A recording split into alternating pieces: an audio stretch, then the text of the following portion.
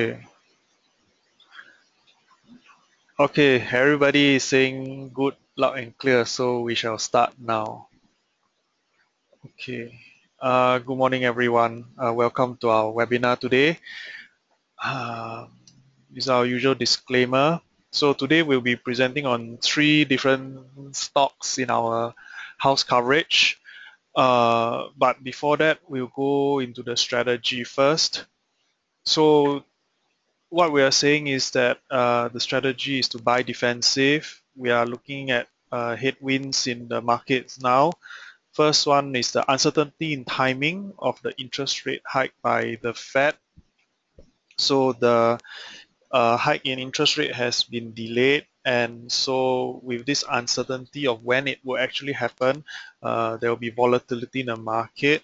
Every time there's a rumor or there's an opinion, the prices will be volatile. The second point is concerns on the China economy slowing down, and third point is commodity slump on weak global demand. So actually, a bit on the China economy, and if you follow the macroeconomic for Singapore as well, there's a high chance that Singapore actually was in a technical recession also in third quarter of this year. So what we are advocating now is to buy defensive, and so we have identified these three stocks with the following characteristics. They are non-cyclical, and they have strong operating cash flow, and consequently from their cash flow they have a history of paying dividends. So this is the first stock that we are going to speak about today, 800 Super. Last close was 48 cents on Friday, target price 66 cents. 52-week range, 40 cents to 57 cents, and the market cap is about 86 million. So if you look at this chart on this page now, maybe you think that, oh, not very exciting, price going sideways, but wait till you see the next chart. Yeah, so the green line shows the STI index, while the white line is the chart for 800 Super. This chart shows a year-to-date performance since January of this year, and you can see that 800 Super has outperformed the benchmark index. And okay, so the strategy for trying to get a position in this is that you should monitor it and buy on dips, buy on those unwarranted knee-jerk reactions. So I'll just highlight this point here. Sometime in August, you see that there was sharp selling here. This coincided with the time when China decided to devalue the yuan, but today, see the price has already recovered from that low point, and whereas if you compare with STI, STI is still going down. So you need to keep an eye, and when you see this kind of like indiscriminate selling for no good reason at all, this is when you try to get in. If you think about it, what has the devaluation of the yen got to do with rubbish collection in Singapore? Absolutely nothing.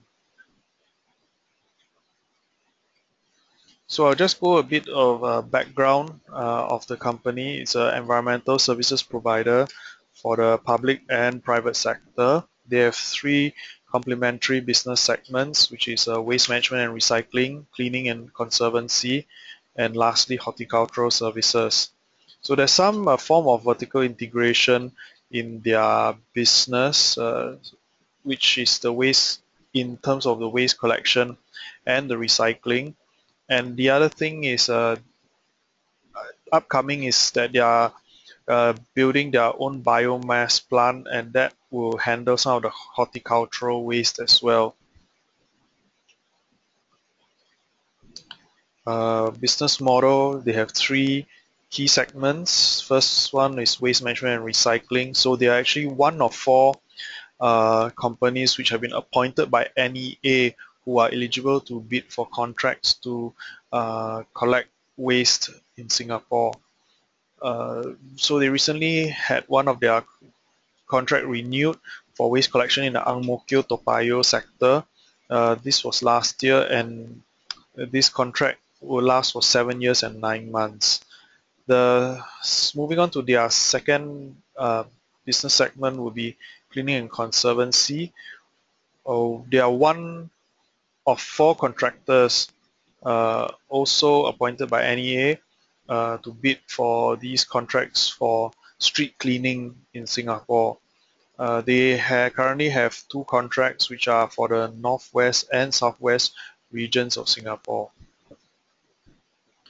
Apart from this, they also do contract cleaning for residential, commercial, industrial, and institutional clients. Next is horticultural services. This business encompasses grass cutting, tree pruning, landscape planning, and maintenance services. So their clients include end parks and schools, residential, commercial, and institutional clients. This slide just shows the general industry trends. The charts on the right are the data from MEWR, Ministry of Environment and Water Resources. Actually, the data on these three charts show exactly the same thing. It's just that the information has been arranged in a different way. So in the first chart, what you see is it's the total waste generated in Singapore has been growing. If you just look at the last 10 years, it's been growing at a CAGR of 4.6%. Second chart is the exact same numbers, just that now what is being shown is the absolute quantity. And so I'll draw your attention to 2004 here. This is when the amount of recycled waste in Singapore actually overtook the amount of waste that's being incinerated. So recycled waste in the last 10 years has been growing CAGR of 6.8%,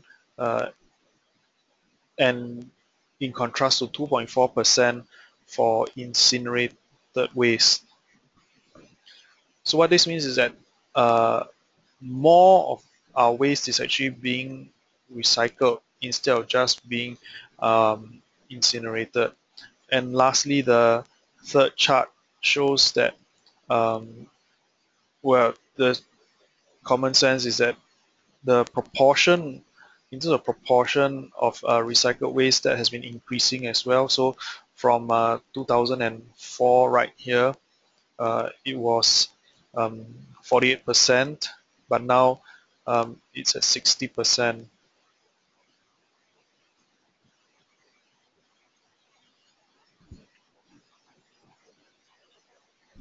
Going on to the market structure, so they have two for their waste collection and recycling.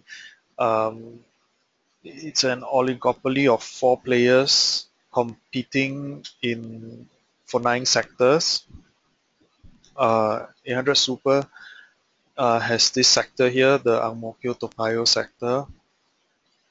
So this NEA contract lasts for about 7 years, and while there are other waste collection contracts with other clients last for 2 to 3 years. So for this NEA contract, what they're responsible for is to collect all the trash from landed property and HDB estates within this boundary here. And so the other clients could be places like the shopping malls and the private condos. So second point, cleaning and conservancy, they have the market structure is also an oligopoly consisting of 4 players as well, and they are competing for 7 regions. So their current contracts for the the northwest and the southwest regions of Singapore, they last for 6 years, and their other cleaning contracts for other non-NEA clients last for about 2 to 3 years. Positive catalysts going forward for 800 Super would be uh, the completion of their second material recovery facility. In layman terms, it's just a recycling sorting center. So this second plant is currently under construction. What happened? What the positive catalyst would be that they can improve their margins through lowering of their incineration costs and resale of built recyclables. So what this means is that um, for all the trash that they collect, they actually have to send it to the incineration plant, and they have to pay about $80 per ton of waste that they incinerate. So if they can actually siphon out some of the waste which can be recycled, then they would actually be bringing less waste to the incineration plant and thereby reducing their incineration expense. And at the same time, for all these recyclable waste that they have sorted, they can sell it to those reprocessors as well. Second bullet point, waste to energy incineration plant. This is the biomass plant which I mentioned earlier. So it's specifically catered for horticultural waste for that comes from their horticultural services business. In terms of valuation, the first table their shows 800 Super when compared against their closest peer, which is also listed on the Singapore Exchange. That's Colex Holdings. Colex Holdings also deals with the collection of waste in Singapore. These price multiples, they are trailing, but you can see just as a rough guide, 800 Super is at 4.9 times PE, whereas Colex 8 times PE. So this is based on trailing basis. On a forward PE wise, 800 Super is really undeservedly cheap at 5.4 times PE. This is based on our estimate of 8.86 cents EPS for FY16 and based on last Friday's closing price.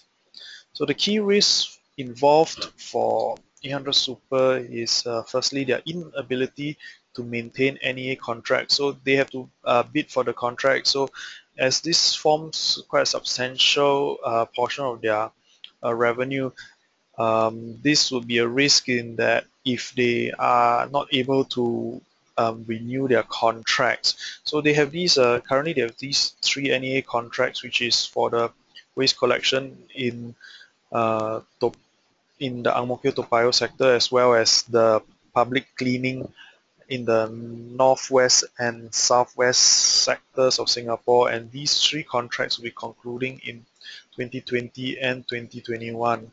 The other key risk comes from staff costs. Staff costs constitutes about, or rather, it uh, staff costs eats away about 48% of revenue, and so under a labor crunch situation and where wages are going up, this would put pressure on their margins as well.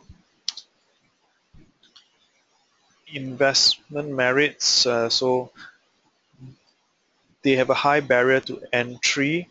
Um, there are two core business segments of waste management and public cleaning. Both operate in an oligopoly, and these contracts last for several years. So they actually, so it creates a high barrier to entry once you have attained the contract, and then it also gives them uh, visible revenue recognition for the following years.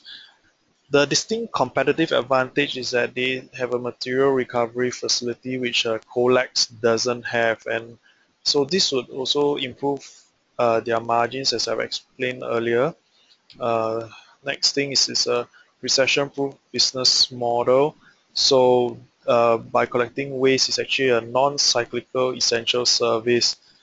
And lastly, to tie in with one of our introductory points on history of paying dividends. So Andrew Super does pay dividends, and we forecast 2.55 cents for this FY, and that would translate to a yield of 5.3% based on last close price. So to conclude, we have a buy rating on 800 Super with a target price of 66 cents. Now I'll hand over to my colleague Dehong, who will present on Frasers Centrepoint Trust.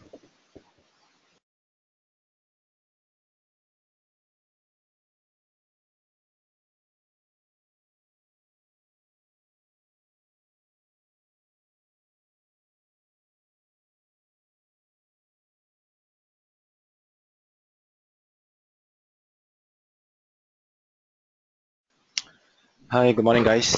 Dehong here. So the next talk we are going to cover today is Fraser Centrepoint Trust. Okay, I think this shouldn't be a very unfamiliar name to all of you. They basically what FCT does is they have a Singapore centric and a suburban theme to their business model. So currently they own a total of 6 suburban malls in Singapore.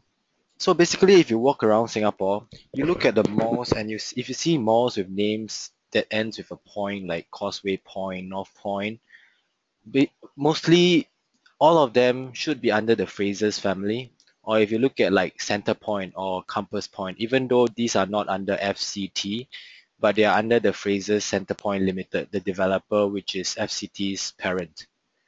So for FCT, what they have under their portfolio, if you look at the percentage of contribution to the NPI for the latest quarter, the two biggest malls under the portfolio are actually Causeway Point and North Point. So these are the dominant malls in their respective areas, in their respective catchment areas. So Causeway Point in Woodlands, North Point in Yishun. Before I go in to talk about all the little micro performance metrics of the company, I'll just talk about, like, if you take a step back and you look at the long-term picture of the portfolio, right? What are the prospects for these malls in these areas? So if you look at Causeway Point in Woodlands, which is about half the portfolio, half the net property income for FCT in the past quarter. You look at Woodlands, right? Woodlands is actually one of the largest housing estates in Singapore after Bedok and after Jurong. So over there, and then they're slated to become the next regional business hub in Singapore, because now the government is trying to decentralize. Like you see, that's why you see a lot of business parks in those suburban areas, and then government is trying to encourage them to move outside because CBD is getting too congested. And after Tampines, after Jurong, Woodlands is slated to be the next regional hub. So I think all these factors point to a more bright future for that region, and you can expect an increase in vibrancy in that region as well. As for North Point in Yishun, I think Yishun is a relatively under-malled region in my opinion, because if you look at North Point, the North Point is actually not a very big mall. It is about half the size of Causeway Point. It is about the same size as Bedok Mall. But if you look at the traffic they are able to garner and they are able to attract, North Point actually attracts a traffic, an annual traffic of easily double that of Bedok Mall. Right, and if you talk about Bedok Mall, we are talking about a very, very solid mall, which is why CMT paid so much for them in the first place, right? So given that North Point, I think North Point is relatively, even if there's going to be a supply coming up, the Yishun area should be able to absorb this increase in supply. And also, if you look at Yishun, the next upcoming big mall that is going to come up is North Point City actually, and that is also under Fraser Centrepoint, under the parent. So they're currently developing that, and then I think when it gets stabilized, it might get passed down to FCT as well. So we talked about prospects for the current malls, the two biggest malls I've covered. How about like future growth as prospects for FCT? So apart from these prospects that the current malls have, if you look at what is in the pipeline from their sponsor for FCT, the next one very likely is going to be Waterway Point. We have mentioned this mall before. It's going to be the first mall in Pongo. There are really no big malls currently. It's going to be the first mall in Pongo with a cinema as well. It's going to be the mall with a 24-hour NTUC, and then it's going to be an integrated development over there. So it's the water town together with the water town the condo, which is almost fully sold out. Like I think only about 6 units out of 1,000 left. And then if you talk about Waterway Point, is still about half a year from opening, and FCL has already declared that they have already gotten 90% pre-commitment, despite being still half a year away from opening. So I think when that mall comes into the portfolio, it's going to be a very solid and stable mall for FCT. But I think we'll be looking at about maybe 2017 or 18 for that. So now let's look at how FCT has done over the past year to date. Since June, July, when we saw the Chinese market crashed, and then concerns came in about China's growth, and then the impending rate hike, we saw the REIT sector in tandem with other sectors in the general market as well, generally coming down. But if you take a step back, you look at the whole performance for the whole year, actually FCT for the entire year is relatively flat. Along the way, you would have collected dividends about 6%.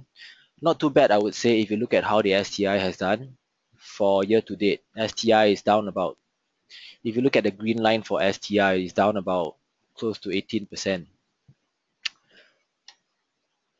So my next part of the argument for buying FCT, I'll divide it into three main big parts. So basically the three main investment merits. Firstly, defensive portfolio of suburban malls. When you think of suburban malls, you think of like necessity spending, more resilient spending, which are less reactive to the cycles of the economy. And then secondly, over the past few years, I think we have seen an increasing appeal of suburban malls to international retailers. Not just, suburban malls usually they cater to like your mid-tier brands, your G2000, your Giordano's, but increasingly we are seeing like, even the higher end brands, they are showing a preference of going towards suburban malls, and I'll touch on this later on. Lastly, if you look at FCT, you compare its valuations historically for the past 5 years, you see that it's actually trading at pretty compelling valuation, which I'll show you a chart for later as well. Then next, okay, we start on the first point, defensive portfolio of suburban malls. So we talked about like FCT owning a portfolio of suburban malls that's supposed to be relatively stable, resilient, defensive, right? How does that show up in the occupancy rates? If you look at the top two malls, Causeway Point and North Point, apart from the years where the management was trying to do AEIs, AEI basically they try to do some renovation works, or like if you look at what Suntec has just done, they extended a whole new wing of retail shops. So basically these are renovation works to try to improve and increase the property income that you can get by introducing more space or customizing the entire layout of the mall. When management is doing this kind of asset enhancement works, usually you would expect occupancy rates to fall. Is very normal. So these are the yellow boxes, but we can see that other than outside of these time frames where management is trying to do AEIs, you see that occupancy rates are actually very, very stable, all very close to 100. And then and then if you look at the smaller malls, you have Anchor Point, Bedok Point, UT Point, Changi City Point. So for UT Point, so for all of them, there have been transition periods of like, management trying to adjust tenant mix.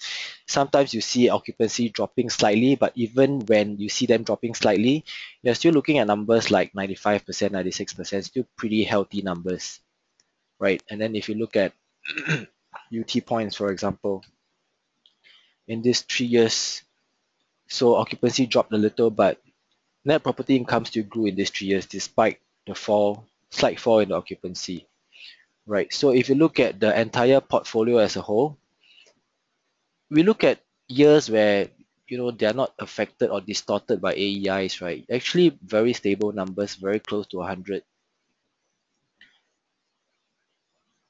And then, so let's look at the bottom line, right? What we are all interested in, the DPU.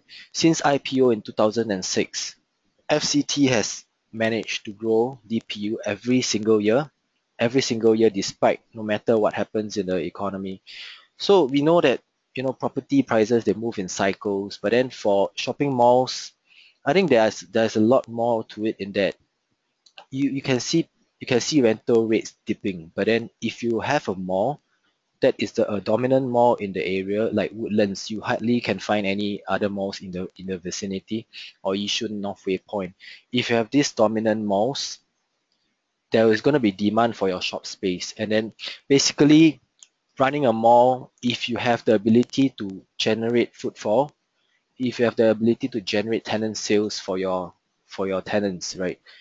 Even if you see like I think if you see a general slight drop in the rental index, but if you can go to your tenants and say, look, I've carried out all these promotional events, when there's the Mooncake Festival, then they'll organize like Mooncake Fest. These are all ways that the management can use to draw in crowds, or like when there are mega stars coming over to Singapore, like how you saw Michael Owen came over to Singapore, and then some of the malls, they did autograph sessions or for tennis star Sharapova as well.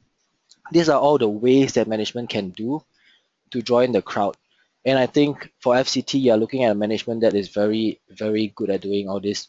And that is showing up in this chart because for every single year, they have been able to grow the DPU regardless of what happens in the the macro environment. Because if you look at 2009, Lehman collapsed. 2011, we had the Greek crisis, right? All this didn't seem to affect, and they were able to grow DPU year after year. So just now I talked about increasing appeal of suburban malls to all these international retailers, right? Not just your mid-tier brands, but also increasingly you're looking at all these high-end brands starting to move outwards as well.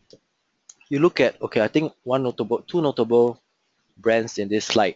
You look at COS. This is the sister brand of H&M, Swedish brands. They opened in Westgate in 2013. For COS, the other outlet they have is actually in Raffles City. And then for Coach, you're looking at the first big luxury retailer in US actually setting up shop in a suburban mall in Singapore. Because if you look at Coach, right, all the other outlets they have, they're all in the likes of your MBS, your Takashimaya, your Wisma Atria. Gem is the first outlet Coach has outside downtown, right? And I think the reason for all this phenomenon in that these brands are increasingly open to the idea of opening in a suburban mall is because they are confident of the ability of the location to generate the sales for them. And then if you think about some other brands like Uniqlo, you see them everywhere, right? You see them in Plaza Sing, you see them in Vivo City, you see them in your Ion, you see them in 313 Orchard, all the downtown malls. But remember when Uniqlo first came over to Singapore in 2009, where was the first place they chose to list or to open shop? It's not in a downtown mall. They first chose to open shop in Tampines 1. And I guess that's also because they're confident of the ability of the location to be able to draw in the crowds and to be able to generate sales. And for the record, it did not take them did not take them that long for that Tampines store to break even. So we talked about increasing appeal of suburban spaces. to all these retailers. So how does it translate into actual numbers on the ground? We should expect to see a general increase in the rental rates for the tenants, right? For the landlords, right? Otherwise, it wouldn't. There's no use of about talking about all this when it doesn't translate to increased earnings. So indeed, if you look at the blue line from post GFC, right, it's actually gone up. The fringe area rental index has gone up. Not only has it gone up, it has outperformed the city area index as well. So I think this chart shows a very compelling valuation comparison for the company for the past 5 years post GFC. In 2011, you saw this, you see this dip, and 2013 you see this correction again. 2011 we had this EU crisis where Greece was getting threatened to get kicked out of the EU.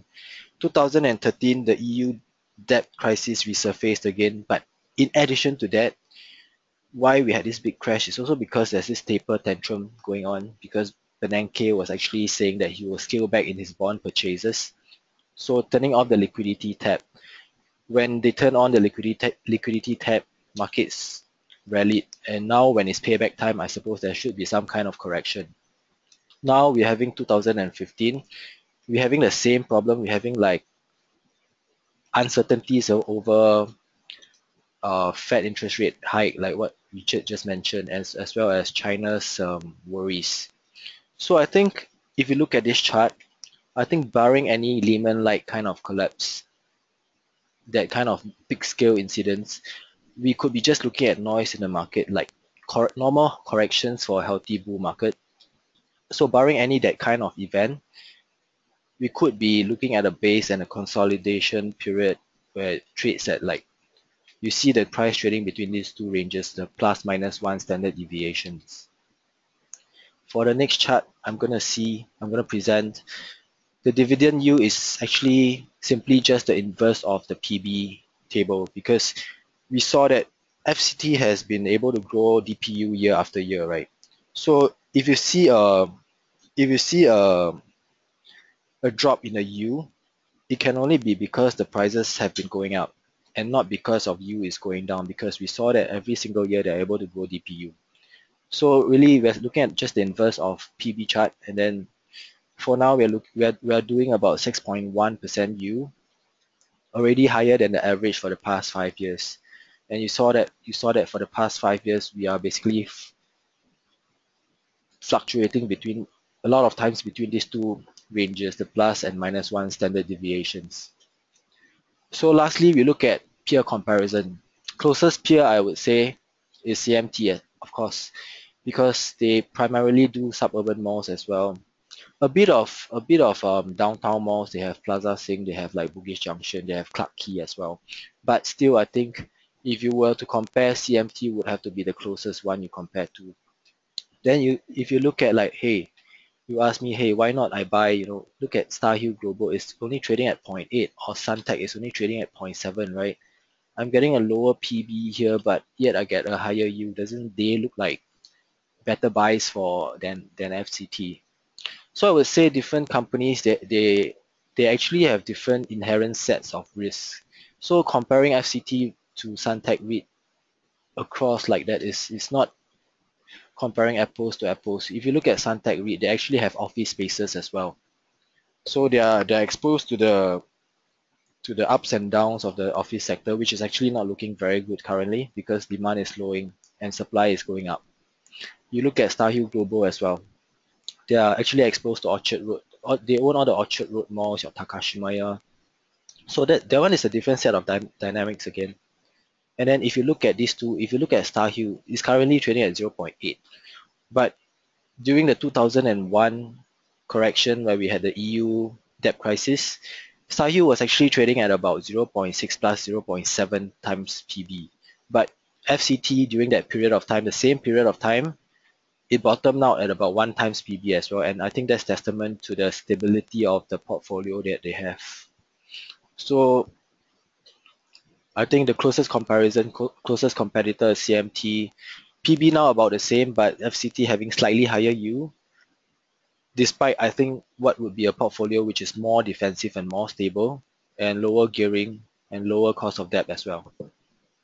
So I think with that, I'll pass on to Lin Sin for the next company's update. Siong Group.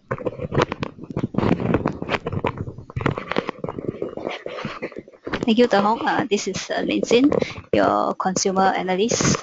So today, I'll also be touching on another very familiar brand name for most of the Singapore household, Siong. So basically, I'll first go through how the consumer sector in Singapore like at the moment, and also then I'll move on to a snapshot on the company. Then we also will be presenting on the 4 investment merits on why you should invest in Siong. Then a brief overview on the key risks, and to end up the presentation. Yep. So without further ado, the consumer sector in Singapore.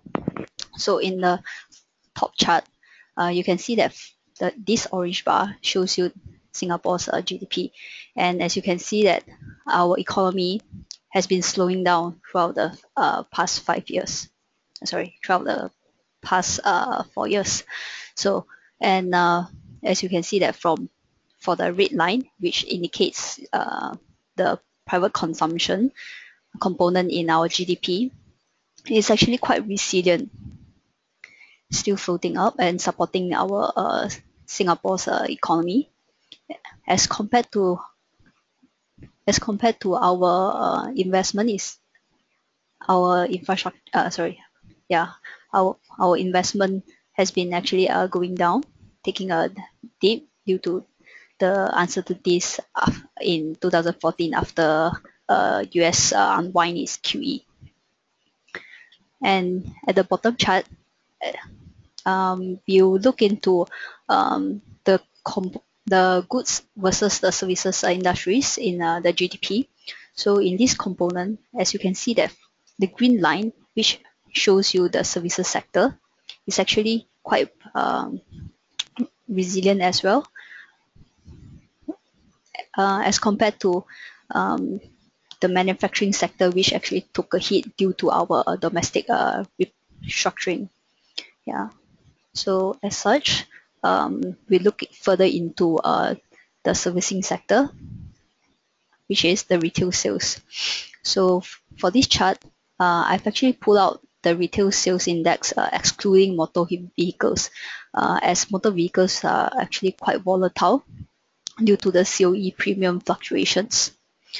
So as you can see that from starting of this year, we are seeing that retail sales is actually picking up, and into the supermarket sub-index, you can actually see that it's gaining traction. With all this, we actually concluded that consumer staples remains defensive, which is considerably a good investment strategy to take on at this amid this uncertainties time. And also, we think that it could also ride the cyclical upturn in future when we are getting wealthier. When we see that the GDP is recovering, and when the wealth effect kick in, then people would be purchasing more. On the other hand, let's take a look at the inflation chart. As you can see that Singapore economy is actually facing a deflationary pressure at the moment, here indicated by the blue line. And this is actually the core inflation index, which excludes accommodation as well as motor vehicles. And from here as well, we can see that inflation remains benign. This actually is good news in short term for both consumers as well as companies, as as consumer perceive that goods remain cheap, they will purchase more. And for companies, they don't face any cost pressures at the moment. But if this situation is prolonged, then this might hamper the economy growth, as people will be more reluctant to spend, as they are expecting that the prices might go down further in future.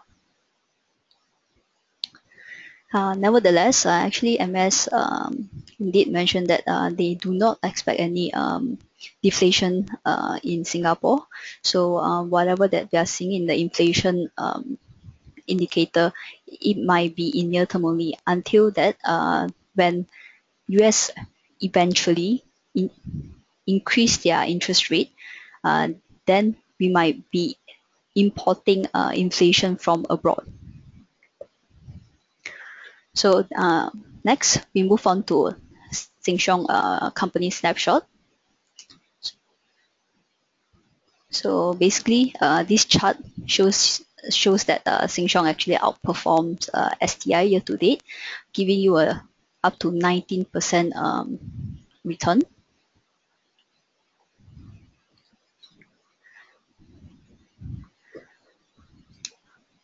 Next, we move on to the company's overview. I believe that everyone is quite familiar with Siong, so what do they provide and things like that.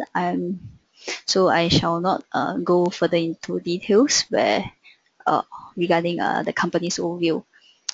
Anyway, just to update you guys that Siong currently has 38 outlets across island-wide. Has 38 outlets island-wide and spanning over 446 square feet as of October.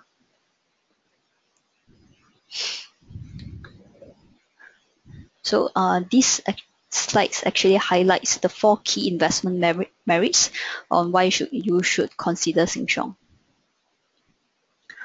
Firstly, Siong is a very Singapore-centric business, where we are seeing there's a growing customer base with rising affluence, and hence there's also a shift in purchasing pattern seen. Then secondly, the growing story for Siong remains intact. Thirdly, it has a superior margin as compared to its peers. Last, it has a very strong cash flow position, zero debt, and a prudent management style where they expand using excess cash. Okay, let's go into more details on the first point, where we are seeing where the Singapore government is actually targeting 6.9 million of Singapore population as of 2030. And this chart actually shows you that Singaporeans are actually getting richer by year. And this dark blue bar is actually showing you how much that Singaporeans are willing to take out from their pockets for modern grocery spending. So as you can see that both charts are showing a rising trend. And as Singaporeans are heading towards a higher standard of living, we are seeing that there's a shift from traditional to modern grocers. Singaporeans tend to purchase their fresh foods or the vet products from a cleaner air-conditioned environment. For example, even in let me rephrase. Yeah, rather than seeing them in buying from mom and pop's shops or in the wet market every morning. Then they also tend to go for a single one-stop, which provides a wide variety of products at the cheaper prices. And due to the longer working hours in Singapore, Siong actually provides longer operating hours. This will cater to the working population. Okay, second, expanding retail area. So we are actually expecting that there will be an additional 18% more retail space in the next 2 years. These new stores would drive sales in near term, and also Siong has actually entered into a JV with Luchan Group in Kunming, and we are expecting its very first store to open towards in fourth quarter, meaning this quarter. And this first shop would be the one the one shop for them to test water in China market, as well as for them to ride on the China's consumer story, as we know that China is actually trying to shift to a consumption-based economic growth model. So calling the management, they are actually saying that they will continue to search for expansion opportunities, both domestically and as well as overseas. So in near term, the management actually targets to expand up to 50 stores in medium term.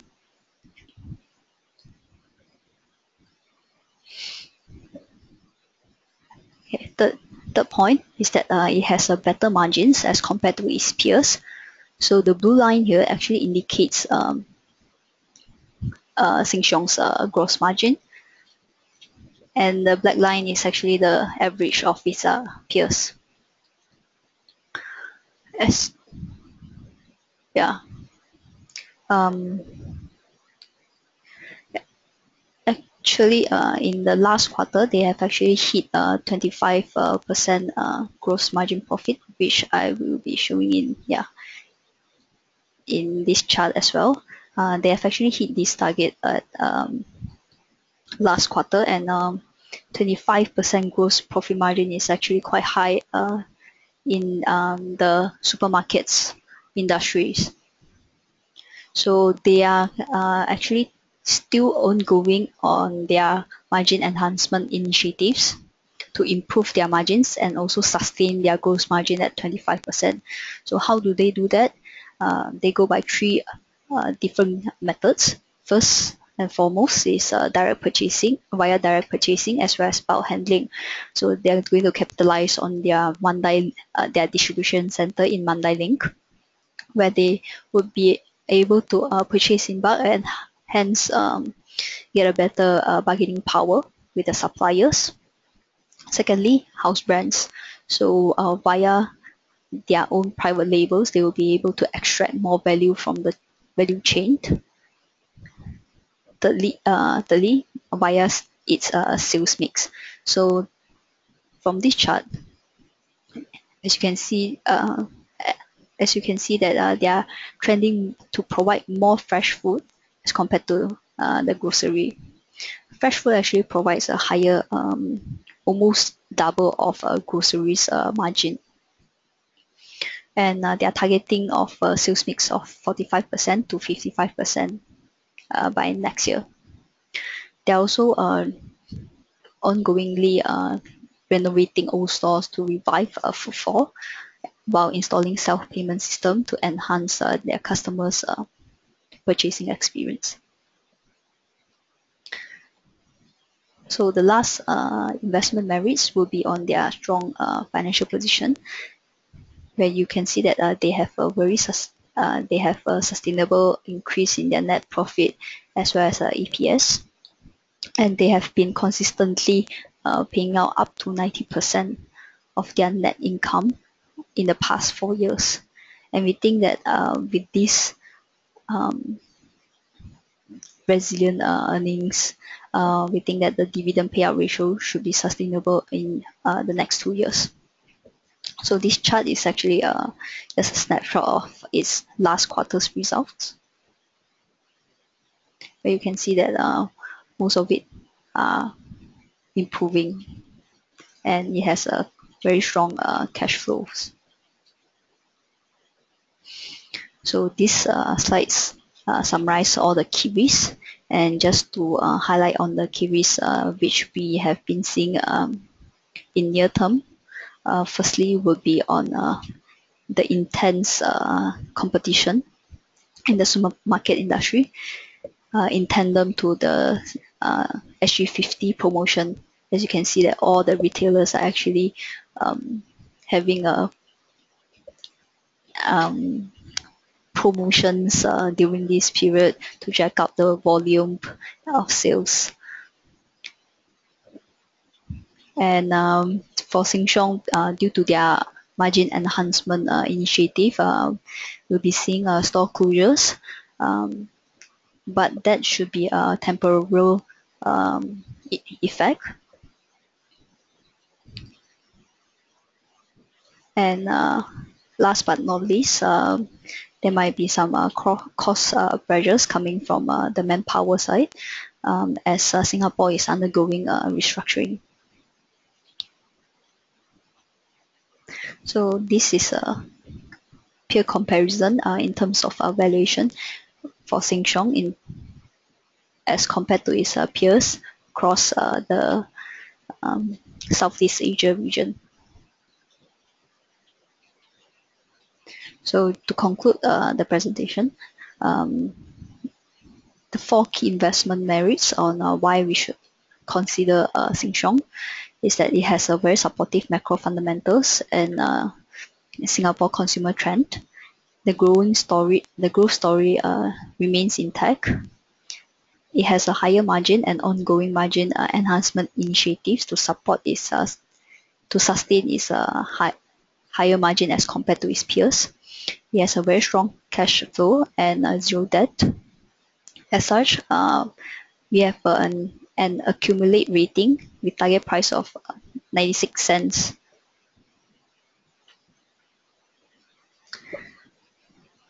Yep. So this ends our presentation for today. For the webinar, we now open the floor to any Q&A, any questions.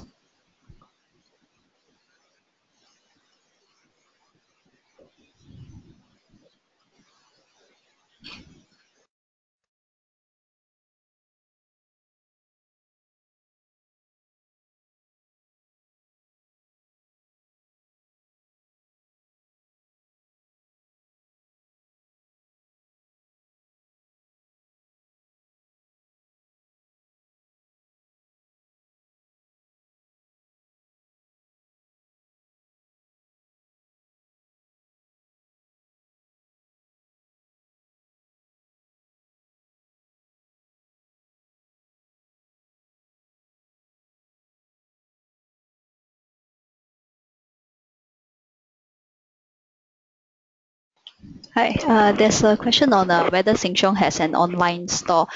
Yes, it actually has an online website called allforyou.sg. But at the moment, the management is not focusing on expanding its e-commerce distribution channel, as the current model is they are only distributing in the focusing on the Ang Mo Kio Bedok side, that particular region only. So the management did mention that when they have a much more extensive distribution channel in terms of outlets, number of outlets island-wide, they might consider to expand their e-commerce market due to a logistic cost as well.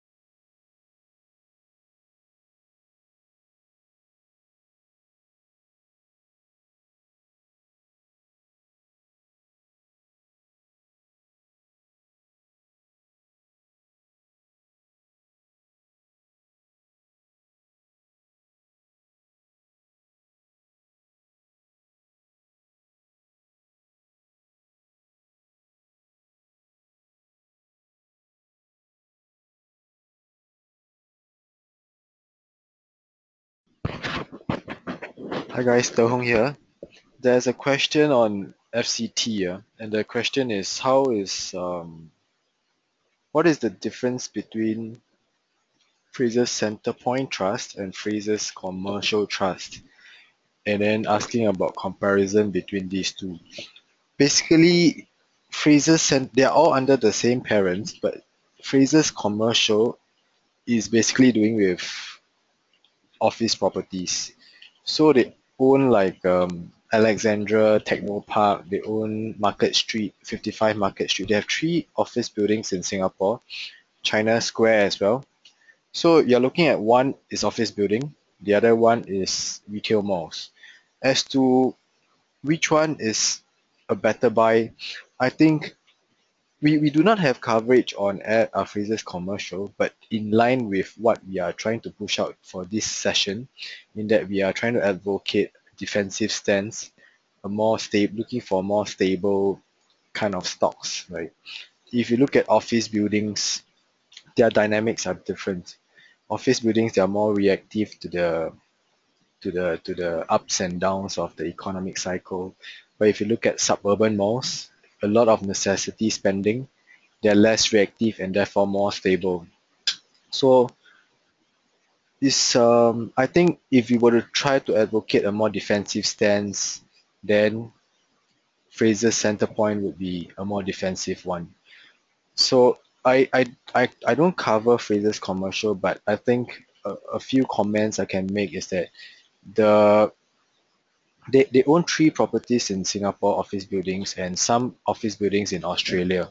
Australia market I'm not too familiar, but the three office buildings in Singapore that they have, I would say they would be relatively more insulated than the other office REITs. If or like all those office REITs that own offices in the prime CBD area, because the prime CBD area is where we are going to see the huge influx of supply in the next 2 years. So, but if you look at Fraser's commercial, right, they have Alexandra Technopark, which is more to the suburbs area, is in Queenstown area. That one should be relatively stable as the government advocates like decentralizing as well. So I think if you compare Fraser's commercial versus like Capital REIT or Capital Land Commercial Trust, their office buildings should be able to stand out and hold on better when the supply comes up. And another question on East Point, whether it belongs to FCT. No, East Point is not under FCT.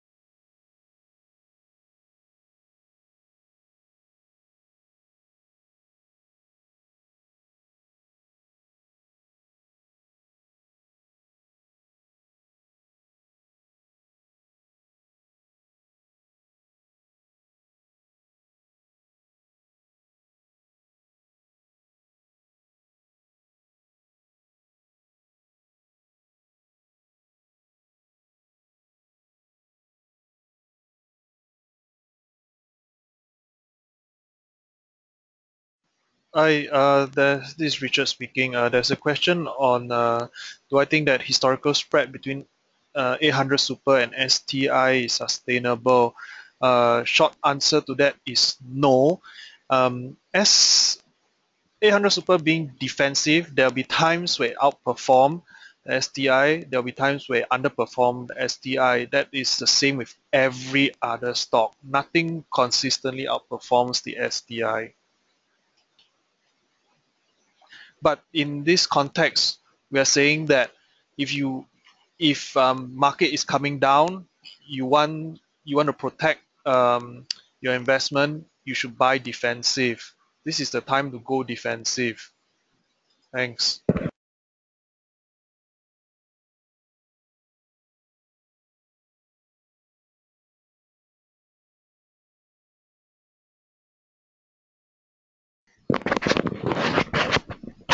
The CAGR for Siong's EPS is about 2.5% per annum since its IPO to 2014.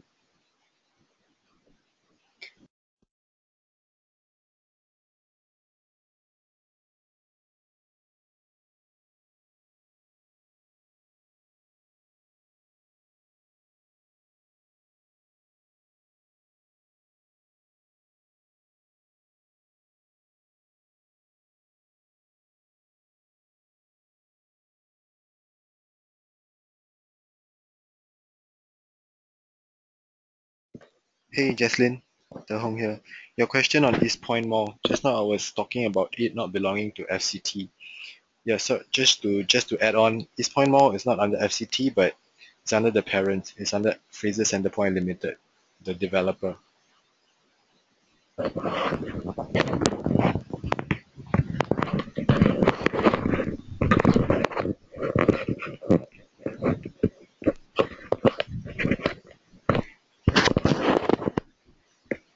Hi, there's a question on on Siong's competitive advantage. So we think that Siong actually has a better um, advantage in terms of cutting off the middleman, especially in their fresh foods. So for Siong, as we know that they started off with the pork business, right? Then the meat that they are selling is actually processed and cut up by their own staff rather than going through a third party distributor like how NTUC as well as a Giant did. So that part also they actually be able to extract value from that value chain. And for their store location, actually for their future expansion plan, as we know that actually the government is trying to revive the old HDB area as well. So the management actually did give guidance that in near future we will be seeing more supply for small stores, small retail space. So all these kind of retail space, right? NTUC as well as Giant would wouldn't have so much interest in, but for Sheng Siong's, but that's the opposite for Sheng Siong's. So this is where they will. This is the direction that they will be expanding in. Although that it might be a smaller retail space, but they are actually trying to extend their reach into areas where they do not have presence in at the moment. And that is actually very important for a neighborhood supermarket stores like Sheng Siong, where consumers actually go to the nearest proximity stores rather than um, taking a bus or going further away from their home to purchase their daily necessities or even for their food.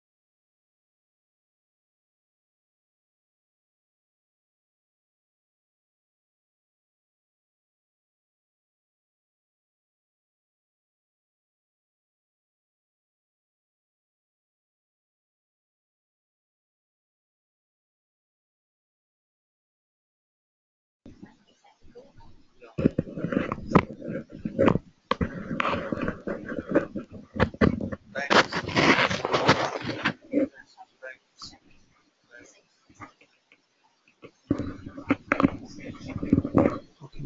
Hey.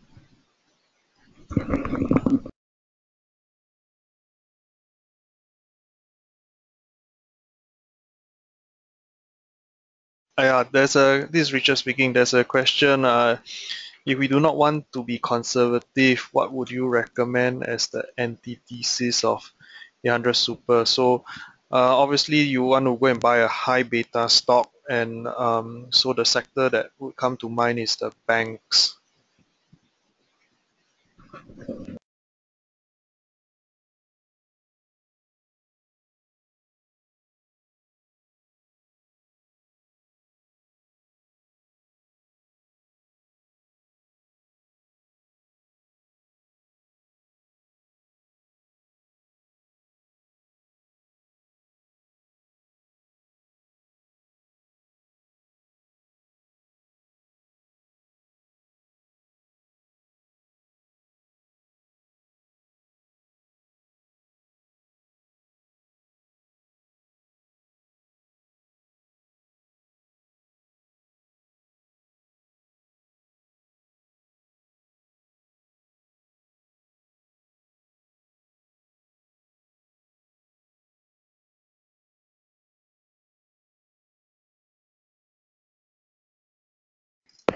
Hi, there's a question on a comparison of Siong's PE to Dairy Farm.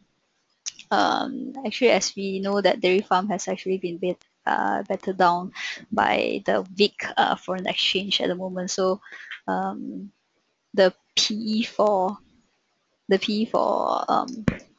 Dairy Farm is actually quite low at the moment. And for Sheng Siong's case, it actually has a better PE growth as compared to Dairy Farm. Please note that this P growth is actually from Bloomberg's consensus.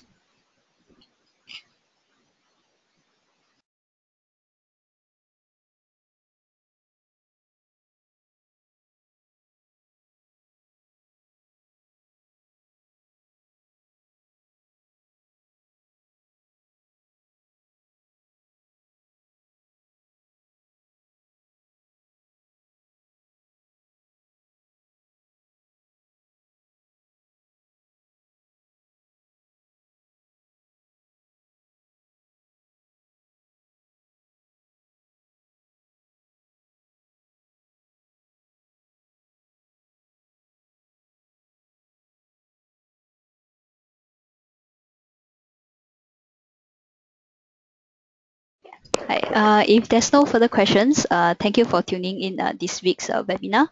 We'll see you next week. Thank you.